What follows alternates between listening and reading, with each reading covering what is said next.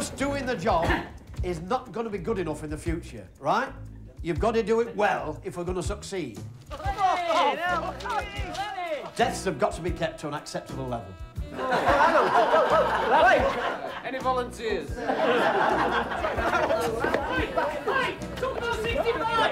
We get a new sign every couple of weeks now, then, or what?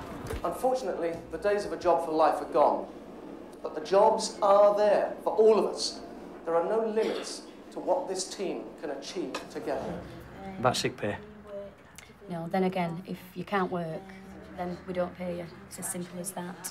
Bloody derailment up at door, for Christ's sake. I want you to go up there, itemise all the damage, right? And be careful who you speak to, because I want this lot keeping with us. No competition involved. And besides, that road's working. You can't lift a sleeper across a live rail, can you?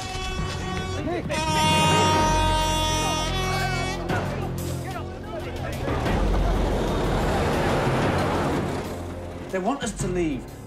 They're putting us in a position now where we've got no choice whatsoever. Why can't we stick together right now? I've got mouths to feed, I'm sorry. Stick together.